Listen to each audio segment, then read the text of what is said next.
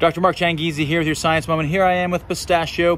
What many of you don't realize is that pistachio has a whole dimension extra in terms of its color vision than do we.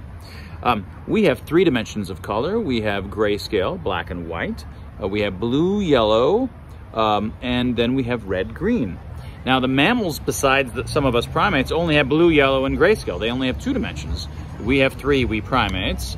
And we evolved the extra red-green dimension, this is my discovery back to 2006, in order to see emotions on bare skin. And our company, Vino Optics, leverages that to have new kinds of technology. But birds and many other kinds of reptiles have actually a 4th dimension. And we mammals lost 2, and then some of us primates gained them back.